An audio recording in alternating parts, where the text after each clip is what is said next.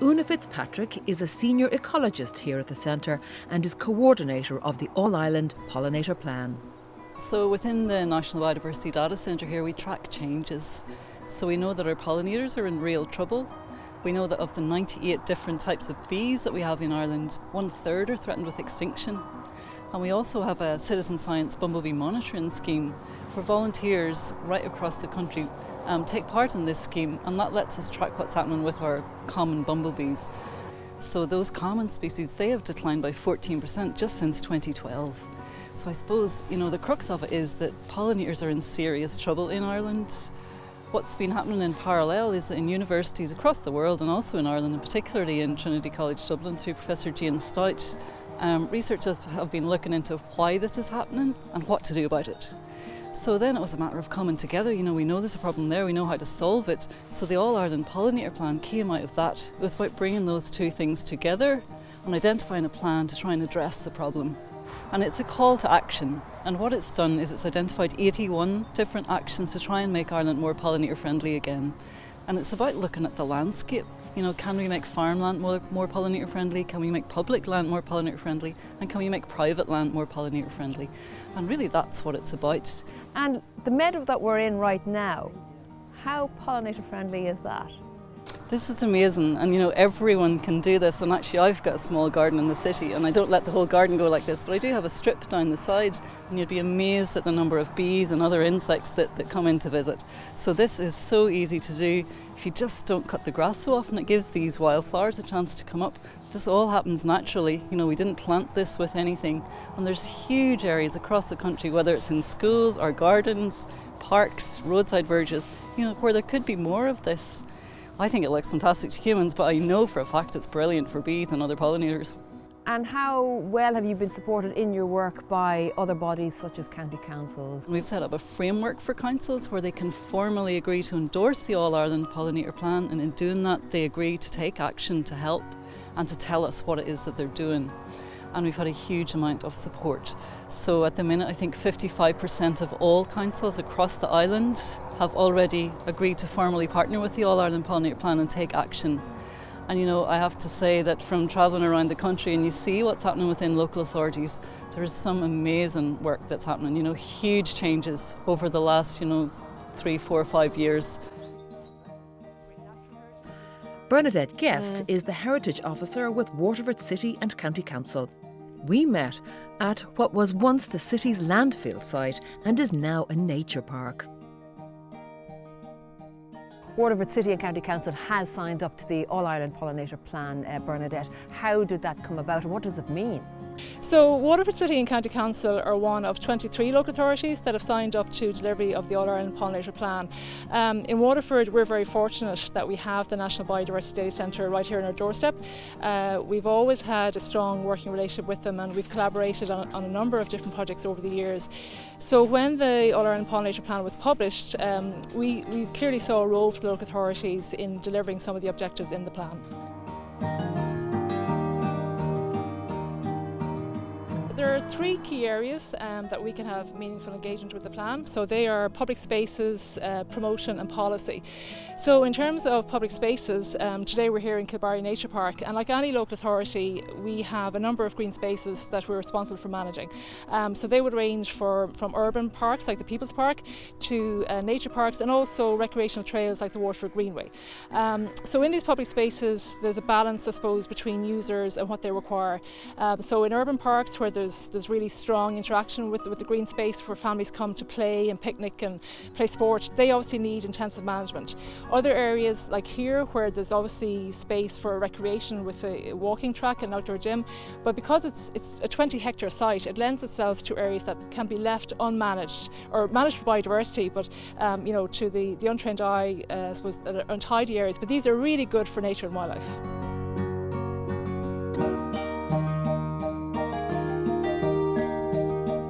And what are the the challenges perhaps associated with embedding the pollinator plan in terms of the public mind and people who might be working for the council? Yeah, I suppose in terms of the pollinator plan and as our role as a local authority, I suppose it's a question of balance. So there's the public expectation that who've seen the green spaces being maintained, and then there's a change in management, and sometimes they question that. So I suppose we have to communicate the message. So for example, at the roundabout at King's Meadow, where again you'll see an outer buffer zone of grass that hasn't been mowed, we have a sign there that says manage for biodiversity. So we're explaining to the public we're doing this with intent. We're allowing the grass to grow so that there is a food source and habitat for bees. And what are the plans for the future? So I think we intend to continue and expand our work in the management of public spaces, in the promotion and also in policy. So continuing collaborations with the National Biodiversity Data Centre. We've worked successfully with them on promotional videos, on actions that you can do as a community group, as a farmer, as a local authority. Also working with other groups like the Men's Shed groups, because they're very enthusiastic about getting involved in the making of insect hotels, for example, and we've installed quite a few of those along the Greenway. Tidy Towns have also an important role to play, so encouraging them to carry out pollinator friendly actions and getting involved in the pollinator award for the Tidy Towns competition.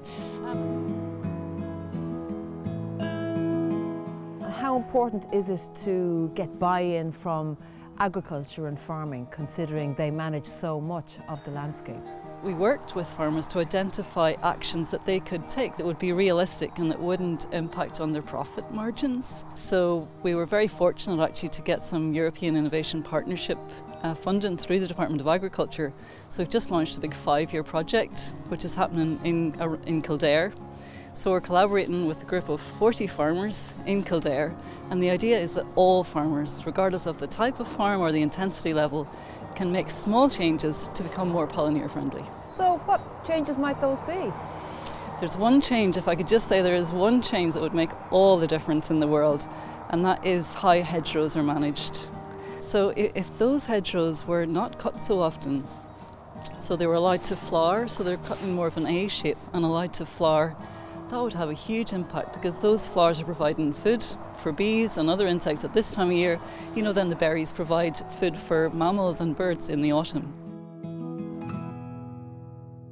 And you have your no-dig garden right beside it. One of those farmers partaking in the European Innovation Partnership project is Kim McCall. I went to meet him on his farm in Kildare. Yeah. Looking around at the perimeter of the field here, is this the kind of hedgerow that would be naturally occurring if it wasn't cut back?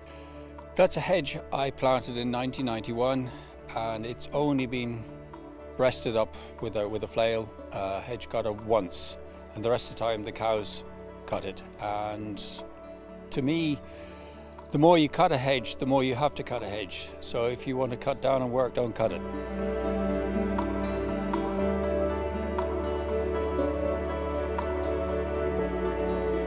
There's an awful lot of farmers are ingrained into keeping things tidy, and I think we want to just loose the reins a little bit on nature, and she's well capable of looking after herself. And I think if we don't always try and manipulate nature and just let it come to us, I think we have a good chance of it responding. Tell us a little bit about your farm here, Kim. It's a very diverse farm in what we have in the forest, trees, hedges, ponds and so on, but we have a suckler herd, a pedigree suckler herd of Aubrac cattle, and we have a small flock of sheep. The EIP is the European Innovation Partnership, and what does that mean in practical terms for a farmer such as yourself then? It's a 5-year project where scientists will come out and survey the farm or farms. I think there's 40 in the group, and they will do that over the summertime to ascertain the population of various insects, various plants on our farms. So, in practical terms, we might find out more about insects, butterflies, and other animals that are here in the environment. Definitely, definitely. I mean, there's an awful lot of farms out there which are every bit as diverse as this one, which are not getting recognised. And probably there's an awful lot of farms out there not as biodiverse and still have the image of being very green farms. And we need to be able to encourage the farmers that are maybe not doing as much for the wildlife to do it. And they'll find that if they do it, it'll have little effect on their income.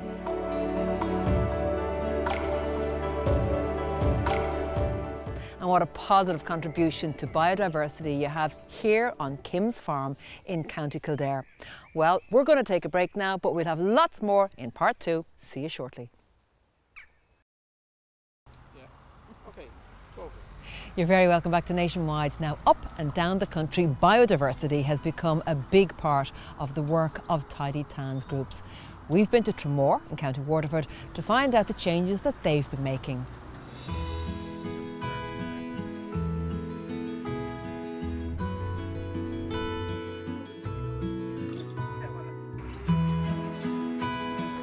So Tramore Tidy Town started 12 years ago. I'm working in Quisha SuperValue, and with the National Tidy Towns, SuperValue were the sponsors, and I decided to see what I could do within the town. So I suppose we started small. We said we'd tidy up and, you know, plant some plants around the place and give it a bit of colour and that. So we're slow to start, but we progressed. Our first project was the picnic area opposite Apple Green. We put in some plantings there.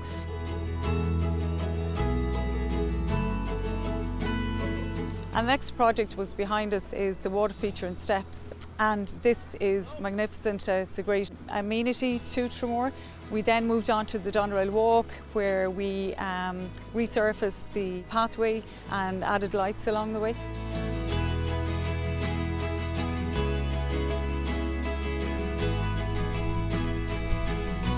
The last 12 years we've really increased our marks, phenomenal, and I suppose where we were falling down was in biodiversity.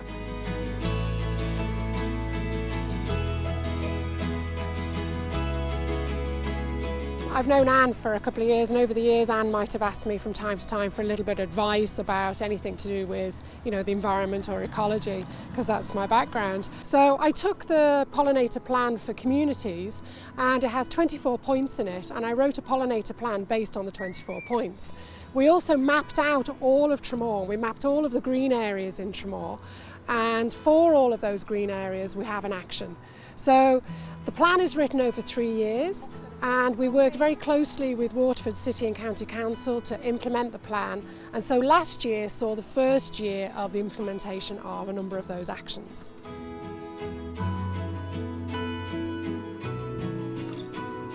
We're very lucky here in Tramore. Tramore has a fantastic area. The sand dunes and the backstrand, I suppose, is probably the most important habitat that we have here. Well, there's two habitats there really, both of which are protected. There's a number of different species come in particular in the backstrand you get a lot of wading birds coming in. So it's particularly important from a nature conservation point of view. So there's other areas in Tramore as well that are already species rich, like Newturn Woods, the grassland at the Doneraile, which is particularly species rich, and all of the coastal areas as well within Tramore that probably aren't accessible, but the cliff areas, etc. So there's already very well established habitats here. So the work that we're doing is hoping to enhance that. And so, for example, the Doneraile was cut very closely in previous years, so the grass levels were very short. So it didn't allow for diversity to increase. So by changing the cutting regime, that's added to that and enhanced it. And so changing these practices and bringing other things in and planting wildflowers in some of the planted areas, you know, this is all enhancing the natural biodiversity that's already here in this wonderful place.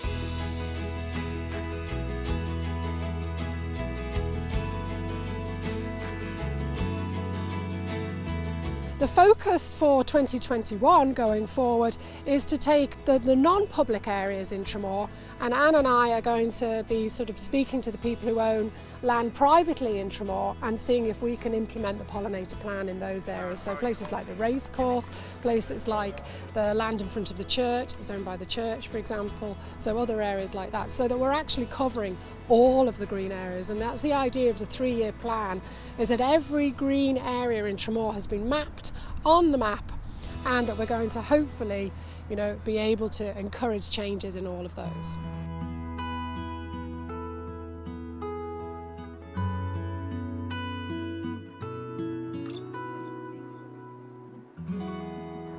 Really interesting work being done there by the Tidy Towns folks in Tramore in County Waterford. Well, we've come to the end of this evening's Nationwide. I hope our programme this evening has given you some food for thought for what you might do in your garden in order to encourage the pollinators. They are our friends. And so from all of us on the team, good evening.